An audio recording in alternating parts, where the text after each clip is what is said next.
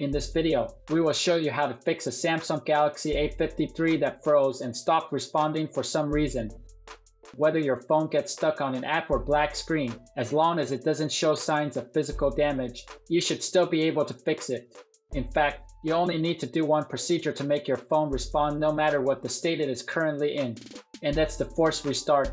To do that, you simply have to press and hold the volume down button and the power key for 10 seconds or more. In most cases, this will make the phone respond, so when the Samsung logo shows on the screen, you just have to let go of the keys and allow the phone to boot up. If your device is stuck on an app or any screen but still powered on, then it will shut down and power back up.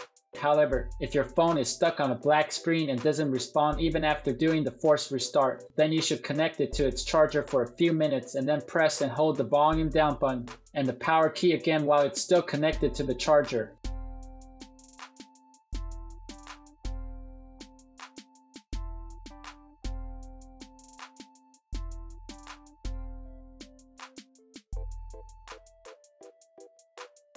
In most cases, it will make the screen light up, and once you see the Samsung logo, that's a sign that the problem is fixed and that your phone already responded.